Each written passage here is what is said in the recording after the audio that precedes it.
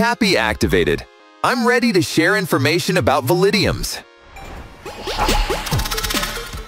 They are similar to zero-knowledge rollups, but with one key difference.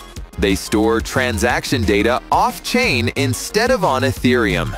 By doing so, Validiums can achieve much higher scalability, as they are not constrained by L1's data storage limits.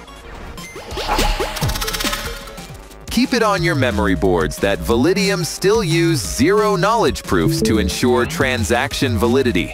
But the data itself is stored by a trusted set of validators or external providers. This makes them ideal for use cases like gaming, NFTs, or enterprise applications, where decentralization isn't the top priority. An example of Validium technology is StarkEx, which powers several decentralized exchanges and applications. It offers high throughput and low fees. Let's take a short break and get ready for the final data transfer on L2s. Tappy deactivated.